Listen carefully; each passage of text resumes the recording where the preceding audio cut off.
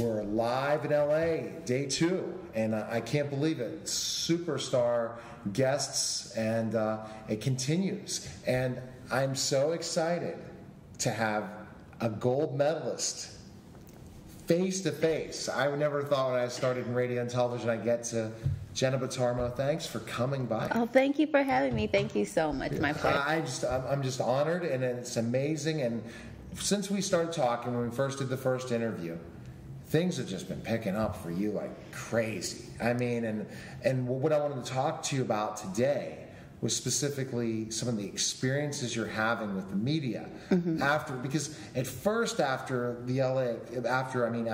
London, you took a little break, and then it seems like you just picked everything up. Yes, right? Definitely. I'm fairly new when it comes to media, so from January, I just was thrown out there, and it's a learning process. I can definitely say that, but I love being in front of the camera, and I love talking to people. And that's why you're here. And you came from, but let's talk first about the ESPN experience. Was that a magazine, or was that a TV interview? I've had both, a TV interview and a magazine. Let's talk about the TV interview first of all. Was that nerve-wracking at first to be interviewed by such a big situation and saying, I'm going to go talk about this? Who interviewed you with ESPN? Oh, I forgot his name. But he was a really, really nice guy.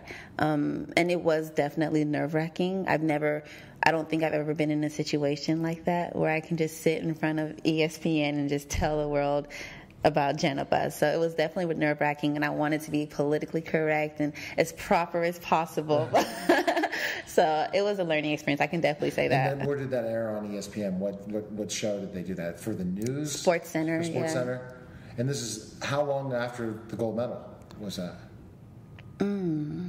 I think it was before the gold medal. It was before the gold medal. Yeah, it was before the gold medal. Okay. Yeah.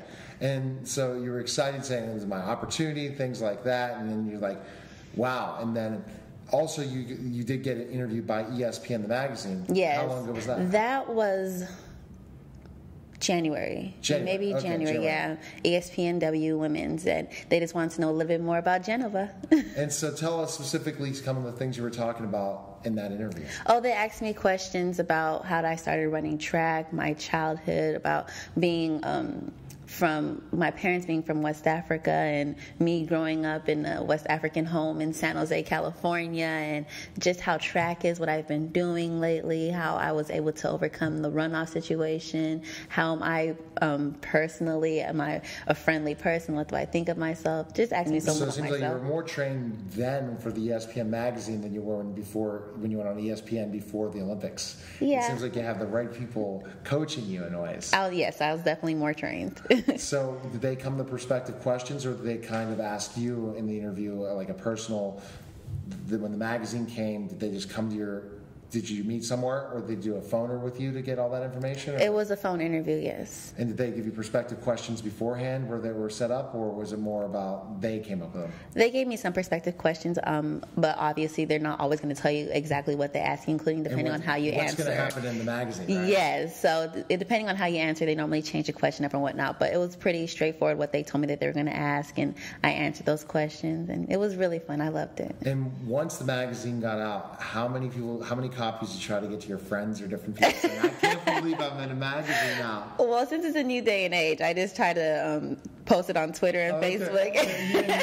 Didn't your family want to have a copy, or did you get a copy of it for yourself? I didn't actually get a copy. Because it's on the internet, so I just printed it out and. Oh, really? Yes. But was it a physical magazine as well, or was it for the internet, the ESPN article? It was on the internet, yeah. Oh, they don't even have a magazine anymore, ESPN?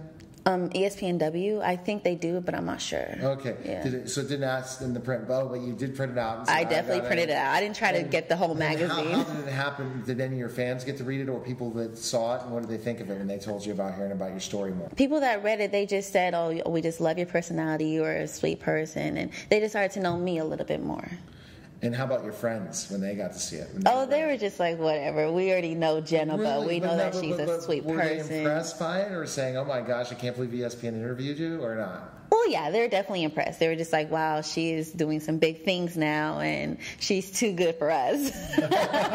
But they were really impressed, and they were really proud of me. And so in that perspective, did they ask you about 2016? at all in the ESPN Women's? Oh, always. They always ask me about 2016. What do you think your chances are? Oh, I think my chances are great. I think it's going to be a great year. I hope so. And that's a shout out to GJ to make sure he gets me to Rio to cover it.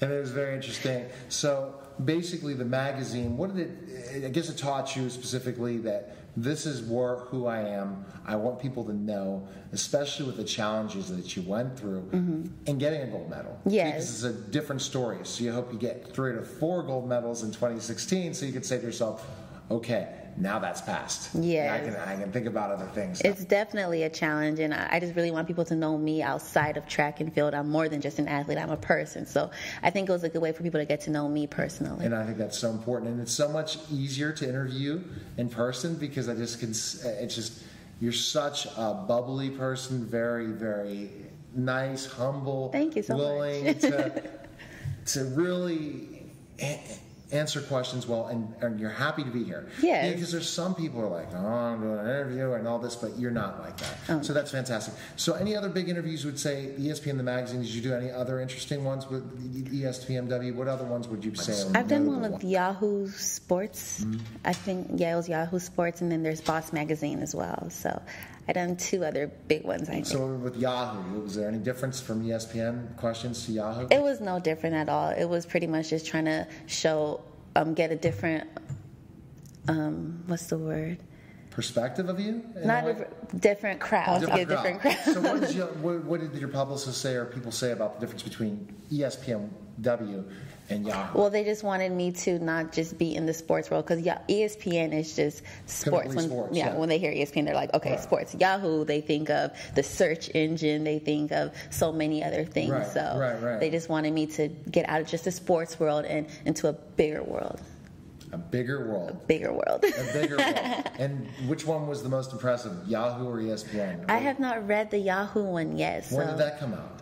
It's supposed to come out this month. Oh, you heard it first, Yahoo. It's supposed to, but we'll see.